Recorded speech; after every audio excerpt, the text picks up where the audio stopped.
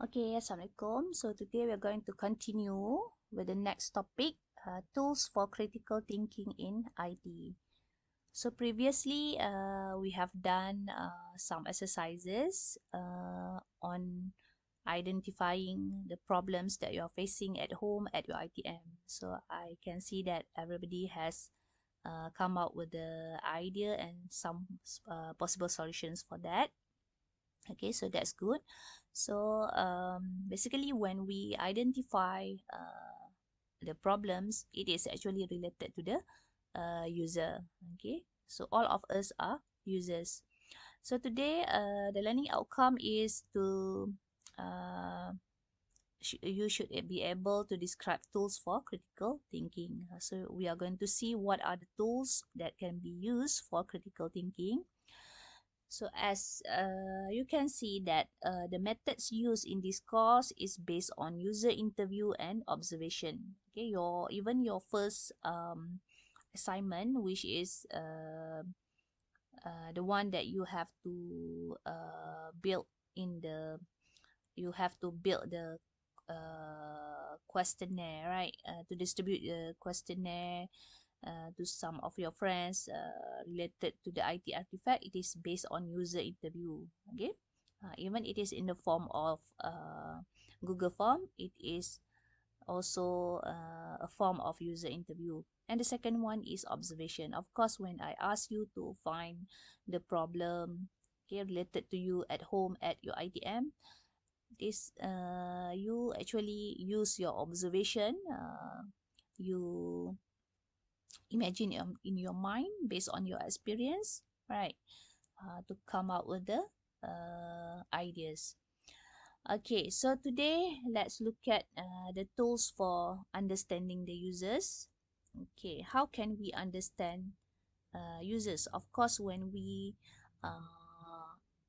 want to provide a certain solution for the users, we have to understand them properly. Okay, when you are designing a certain application or IT solution for the users, you have to understand the user. Also, if you want to sell your product, okay, you have to understand your user. Similarly, I give you an example of a fashion designer. Okay, when he or she wants to design clothes for the customer, for the user, right? So the customers are their users, so they have to understand, I mean, the needs of what the customer like, what he or she doesn't like, right? So in that way, uh, by understanding the user, the fashion designer can propose uh, cloth, uh, apa, pakaian yang memang yang diinginkan oleh user tadilah. Okay, expected from the uh, that can match the expectation of the user. Okay, so how actually can we understand the user? We can use this empathy map. Okay, what actually empathy map is? It is cost-effective and time-efficient way to learn more about your customers. Okay, uh, so learn about the customer means you learn about their core needs. Okay, by learning their emotional needs, we can deliver better content to them. Okay, sama lah macam you nak when you want to design certain application, you must know what is your user or your customer expectation towards your apps or towards your product, any kind of product, right? What actually they needs. And this empathy map also will help you to cement the brand trust from a customer point of view, and will help your brand, your product, your website, your apps gain influence and praise in the long run. So of course, by understanding the user, you can have their trust, and you can ensure that they will stick to your company product, okay, website, and so on. Okay, so let's look at what is the elements in empathy map. This is empathy map. as you can see, there are 4 quadrants here. Think and feel, see, hear, say and do, and then at the bottom, another 2 elements, pains and gains. So in the middle, you have the user. Okay, this is your user. So empathy map is to help you empathize with your users. You want to understand your user. So you have to figure out what they think and feel, what they see, what they hear, what they say and do, and then what are the pains and gains of the user. Okay, so think and feel means what really matters your users. What what do they worry? What are their aspirations? Okay, what they see, maybe from the environment, the social media, the websites, the magazine, and what the market has already offered to them. And then what they hear, maybe their friends, the family members, boss, peers, and also the influences. Okay, influences. Okay, and then what they say and do. How do your users appear? How I mean the attitude, their attitude in public, and then what will be the gain, their wants, their needs, their measure of success, their goals and pains, of course, fears, frustrations, and obstacles. Okay, now let's look at one example of empathy map of this lady. Okay, this is what the first one, think and feel. This is what this lady think and feel. She wants, okay, I want to be seen as sophisticated and well put together. I want to be known as the woman who smells amazing. Ini apa yang dia fikirkan. Dia nak jadi orang yang nampak sophisticated, well put together, and also smells amazing. This is what she thinks and feels. Okay, then what she sees, apa yang dia nampak. Okay, Instagram. Okay, macam mana dia boleh ada pemikiran yang sebegitu? What make she thinks and feels in that way? Maybe from what she sees in Instagram. Okay, the beauty blogs, influencers, right? From the Instagram, maybe influencers, maybe some of her friends, maybe what she reads from the magazine, stylist magazine. Okay, and then here, okay, maybe this is what this lady hears. Fragrance is the final touch on any outfit. Maybe dekat iklan, dia dengar iklan macam tu, ataupun maybe mak dia ke cakap, how can you spend that much on perfume? This is another words that she might hear. You always smell so nice. Ataupun kawan dia pernah puji dia, compliment. Ataupun this special friend said men like women who smell nice, and so on. Okay, and then the last one at the bottom is say and do. So what she says, and if it smells amazing, then I must have it. Contoh dia tengok the advertisement on TV, on social media, for example. She might say, if it smells amazing, then I must have it. Okay, I must. So from that, she put well dressed, become stylish, and then wants to be seen as unique or trendsetter. Ni apa yang dia punya attitude lah. Okay. Daripada pemikiran dia yang ni, dia mungkin akan behave in this way. Okay. Okay, what she hear, what she sees, and then what she thinks influence what she her attitude. Okay, these are the pain and gain. Okay, pain, gain. Okay, pain, of course, cost to buy the perfume, to buy the clothes that is sophisticated enough according to her view. Maybe the pain that she experienced is lack of confidence. Okay, kalau tak pakai pakaian yang sophisticated macam yang dia fikirkan tu, dia akan lack of confidence. Then maybe self-conscious. Then also high postage price. Mungkin dia nak beli pakaian yang overseas, dia kena order online ke, high postage price ke. Okay. Then these are the gains. Wants to be seen as sophisticated, be complimented bila dia berpakaian yang stylish, well dressed. So she will be complimented. Okay, feel confident and be remembered by the people surrounding her. And then have a beautiful and Instagram worth vanity. Mungkin ada many followers in Insta, for example. Okay, these are the gain that from her point of view. Okay, that is empathy map. Okay, then next we move to user or customer experience map. To help you understand their means user or customers user experience with your product.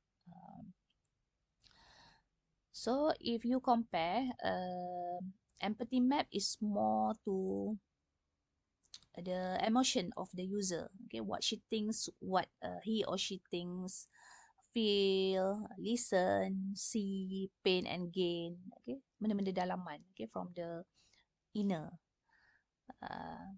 of your user. Okay, what's in your user's head.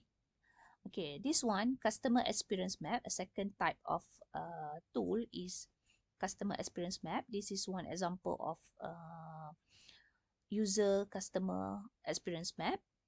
This is for Starbucks company. Okay, they this one they are trying to identify the potential risks at their among the users of their product. Okay, so they want to explore about the users experience of their apps. Okay, Starbucks kan dia ada apps kan. Okay, so there are two division for drive-thru and online pickup. Okay, for drive-thru, so for user or customer experience is you try to figure out what are the processes that your user, your customer must go through when using your apps or your product, website ke, tak kisahlah. Okay, so in this example, the apps, first, the customer set the destination in the Google Maps to the nearest Starbucks. Let's say a customer wants to drive through to the Starbucks. So first, he or she will set the destination on the Google Map, okay, to the nearest Starbucks, and then drive to the nearest Starbucks. Okay, arrive Starbucks drive-through store. Then what happened? Line up and look at the menu shown, and then order drinks through the intercom. The next one is make payment at the first window. So the potential risk here, the virus can spread through the card or cash or close interaction when user makes the payment. Then after that, wait for drinks and then collect drinks at the second window. The virus can spread through the object and close interaction, another potential risk here, and then leave the store. Okay, this is the second part for online pickup. The user open the Starbucks application, press order, choose drink, select nearby store to pick up, and then confirm order, make payment via debit or credit card, Apple Pay or Starbucks card, and then head to the store, arrive the store. Okay, when the user arrive the store, when he pull the door at the entrance, there is another potential risk of virus spreading. Then check your item. If the item is ready, you can pick up. The customer can pick up. If no, then he or she has to wait for the name to be called and then pick up. This is another point where the potential risk can occur. Okay, when the user pick up the order, and also when he or she get the straw and napkins, and finally the user will leave the store. Okay, this is one example of user customer experience. You can see step by step, user open the apps, what he or she will do to get the process, one by one process to get the product until the user leave the store. Okay, another one is customer journey map. Okay, this one is customer journey map, sometimes called customer journey map also. Customer experience map, customer journey map, sama lah. Okay, shopping for a new car. Okay, first, the customer sees TV commercial for a website. Okay, uh, then which help people shop for vehicles. Then visit the website ataupun sees advertisement on Facebook. Okay, that macam saya lah, kadang-kadang saya nampak bila saya buka media sosial ataupun you sendiri pun you akan nampak advertisement. So you rasa macam this is interesting, then you start to consider to explore more. Okay, then second step is explore.